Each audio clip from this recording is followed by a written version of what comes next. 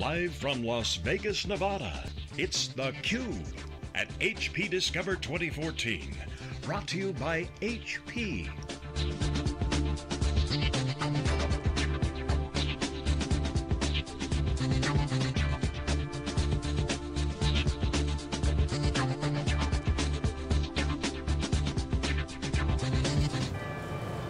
Welcome back to Las Vegas, everybody. This is Dave Vellante with Jeff Frick, and we're here live at HP Discover.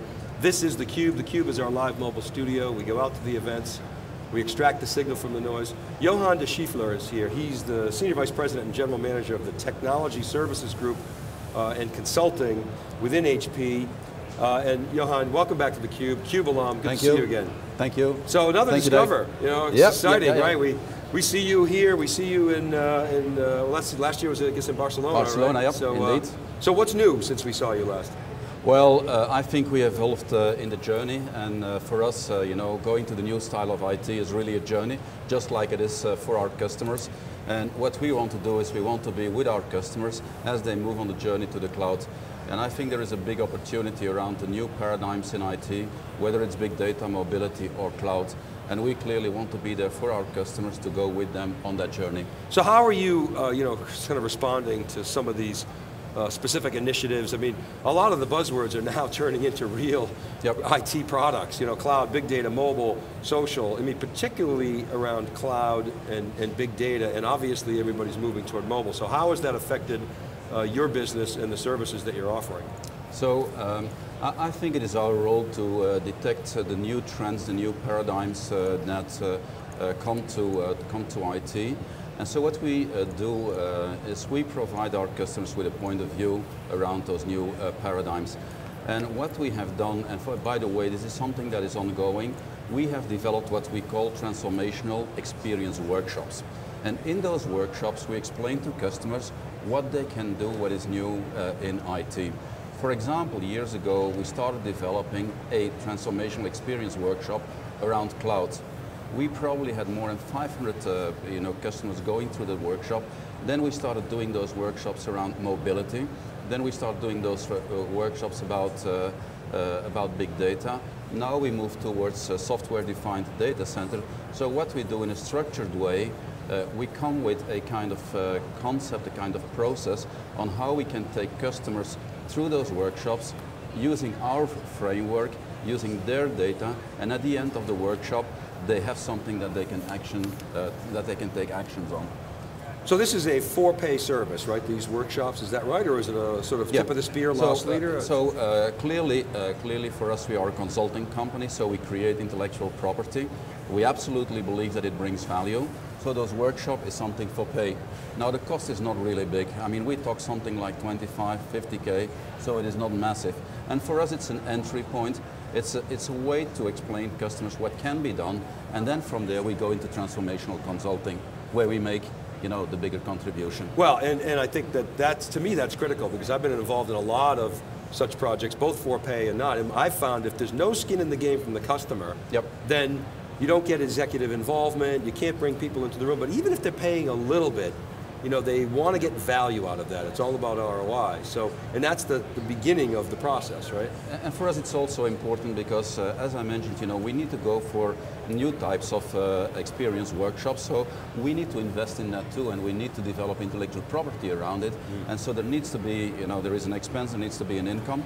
But what is really important, as you mentioned, there needs to be skin in the game from the customer. And it's not only the financial contribution that is important, but what we try to do in such a workshop is we do not only have IT people there, we also have people from the business, because the outcome of such a workshop should contribute to the business needs of the customer. There should be business outcome at the end of a workshop.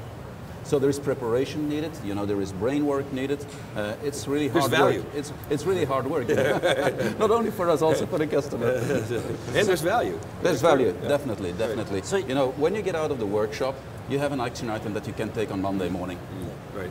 So you know, talk about kind of their receptiveness to these huge trends that they're just getting hammered with. Are they excited about it? Are they scared about it? Are they, you know, just looking for some assistance and really want to get behind it? You can give us kind of your vision of a lot of the customers you talk to. I think that's the beauty of the experience workshops, because before you go into a transformational project, it is best to know what you can get out of that project. And so, to your point, I think in the beginning, customers want to learn.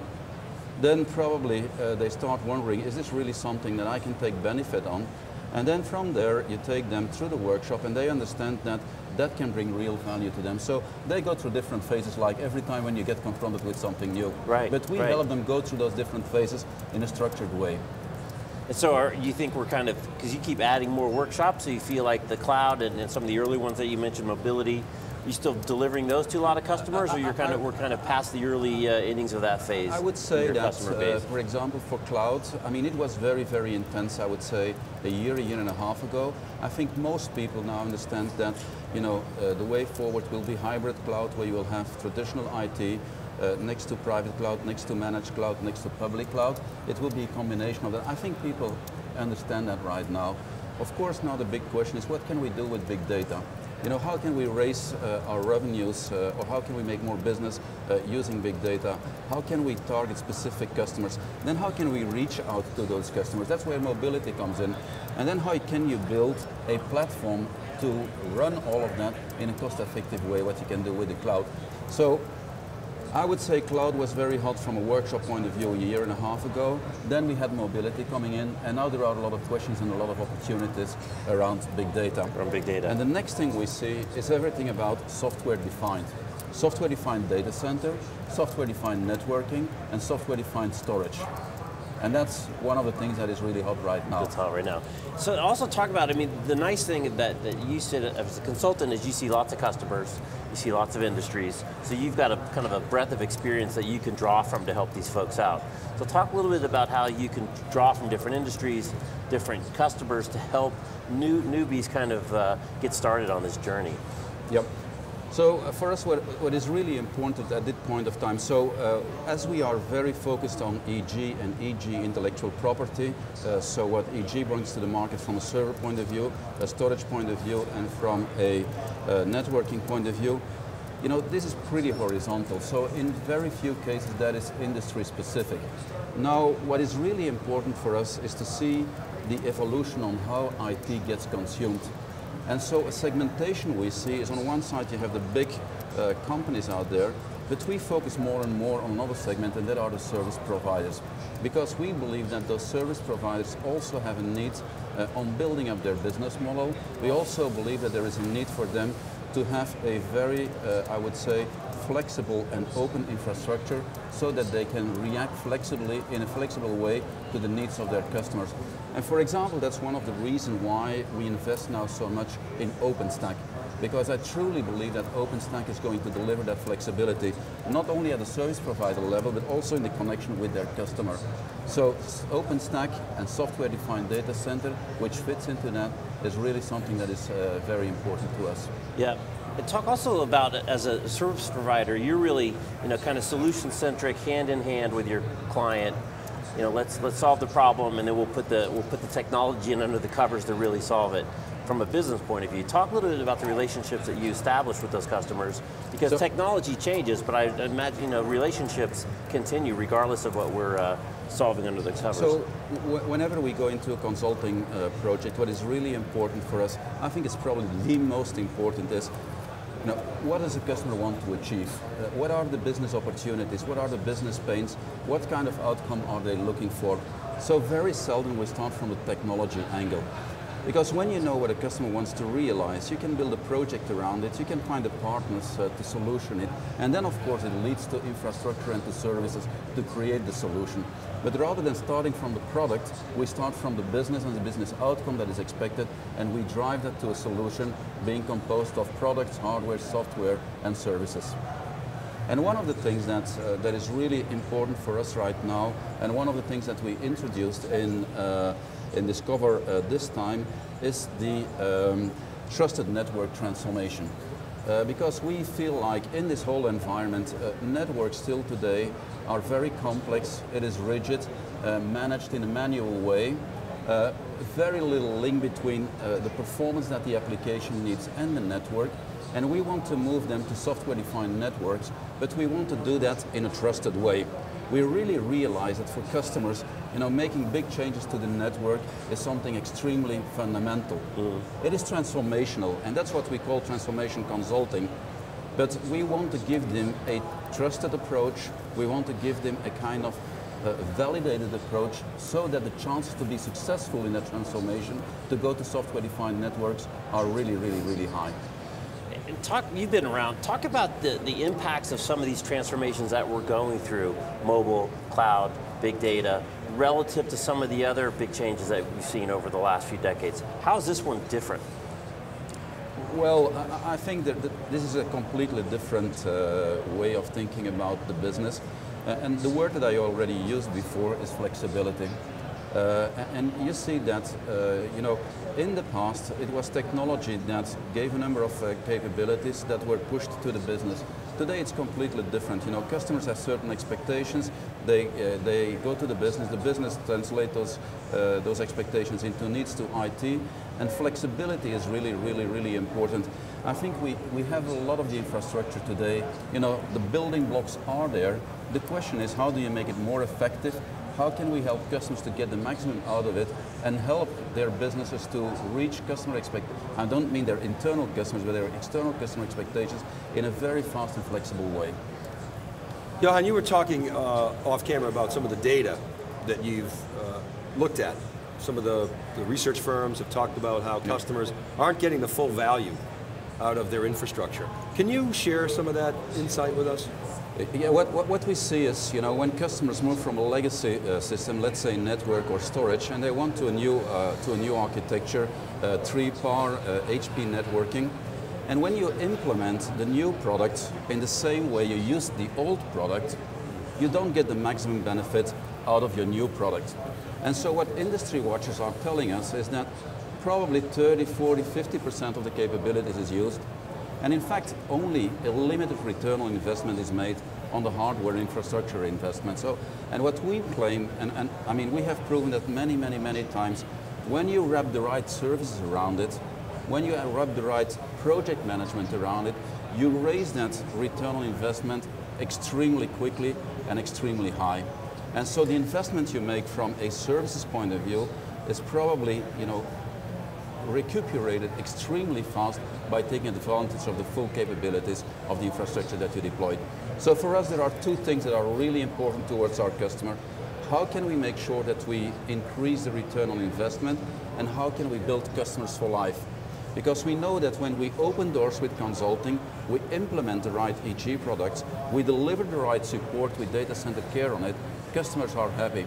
They come back to us to consulting, make new investment, get new support opportunities. And so with TS, with technology services, our motto is, how can we create customers for life? So, okay, so that makes sense. Now, why do you think customers aren't taking full advantage? Just because they're just going through a technology refresh and they just need more capacity, more network bandwidth, more server power, and they just put it in the system, and maybe they say, okay, that stuff's nice, maybe I'll get to it down the road, or are they actually buying for those capabilities and they don't really know how to exploit them?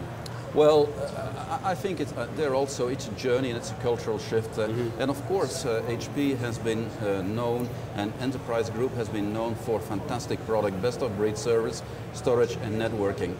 I think the evolution we have to make together with our customers is not only to look at what is in the box, but what is the solution that we want to sell. Let me give you an example. A lot of customers out there have compliance obligations that they need to make, for example, in the financial world. Therefore, they need to have a BURA strategy, a backup, recovery, and archiving strategy. We can help them develop that, and then of course you have a store once platform that needs to go under it. But if you approach it from the solution to the product, probably you're going to get much more out of it than when you only look at a backup device. And I think it's a journey that we have to educate our customers on. It's a journey that we have to educate our salespeople on, because selling the product goes fast. Achieving the solution is probably more important, and it takes a little bit more time. And you want to compress that time to value. Yeah. And networking is obviously a huge area of transformation. Maybe you could talk about that a little bit more in terms of how you're I mean, it's probably one of the most important things that's going on with cloud right now. People compressing the network, going, flattening the network, going east-west instead of north-south. Maybe talk about that transformation. Yeah. So, as I mentioned before, we think that networking, in the overall context, is still very rigid. It is quite complex, and the management is done completely manual. And so, probably in this area where flexibility is key, what we need is to have a network that is geared by the application. The application needs to be able to decide what kind of bandwidth you need for a certain application at a certain moment in time. For example, in our company, as we are a very international company with people all over the place, we use a lot of link to communicate and work together. The worst thing that can happen is when you use a link, you don't have the right bandwidth available. So there needs to be a link between the application and the bandwidth that you need from network.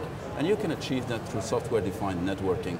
Now, moving from traditional networks to software-defined networks is something that is not obvious. And what we want to achieve is we can bring the experience, we can bring the learnings that we had, we can avoid traps for customers and move them from the old world to the new world. And networking is a very, very good example of that. And that anticipatory approach has to be dynamic, right? It can't be manual, is what you're saying, right? It cannot be manual, but it's not only a question of bringing the right tools to automate. You need to implement those tools in a structured way. Mm-hmm. There needs to be a strategy behind it. There needs to be knowledge behind it. And one of the things that we have done, and I think I mentioned that to you, Dave, before, we went from a very broad consulting portfolio, doing everything to everybody, everywhere. We went to a very narrow consulting portfolio that is 100% aligned with the intellectual property that we have in EG. Mm-hmm. Which means that we do not invent in front of the customer anymore. One of the things we do is when we introduce a new product, at the same time we introduce a new service. So product and service introduction is going 100% parallel right now. Which on one side means that we cannot do everything to all our customers out there, but when we engage to do something, it's probably because we have done it already many times before. And so the return on investment for the customer is really high there. That makes a lot. I remember when you guys aligned, and that has to have a positive impact on your business and the customer's outcomes. And by the way, one of the things that we have achieved with that, and it's remarkable, we do around 5,000 projects on an ongoing basis with TS Consulting, and today we are in every region we are below 2% of red projects. And I think in the industry of consulting, that's unheard of. That's a kind of a really good achievement. And I think we can get there because we are extremely focused and because we are extremely close to EG, intellectual property. And by the way, there is a correlation between happy customers, of course in red projects, but also between happy customers and profitability of our business. When we deliver in time and up to specifications, customers are happy, they pay for it. If we are not in time, you get into a bad discussion, and it's not good for anybody. So I'm really proud that we have this high level of customer satisfaction, because it's not only good for the customer, it's also good for us. All right, Johan, we have to leave it there, and I really appreciate your insights. Very focused and great story. So thank you for coming back on theCUBE. Thank you for giving me the opportunity. You're welcome. Keep it right there, everybody. We'll be right back. This is Jeff Frick and Dave Vellante. We're live from Las Vegas. This is HP Discover. This is theCUBE.